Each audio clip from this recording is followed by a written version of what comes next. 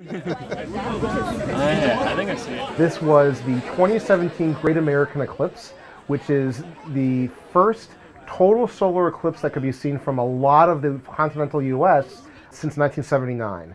So there was a band of totality, which is the shadow of the moon that crossed the US from Oregon all the way through to South Carolina.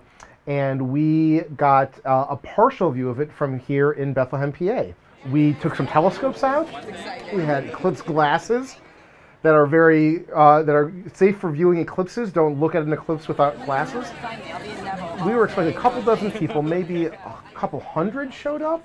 I mean, there were people from all parts of the university, parts that I never even knew about. There were people from the business school and the arts and sciences, faculty, staff, students, grad students, visiting athletes, parents dropping their kids off. Some people just heard about it from a friend of a friend through the original announcement and came by because this was a fun place to gather to watch the eclipse. So it was a real community event. This is how to really do it. This is how to watch an eclipse.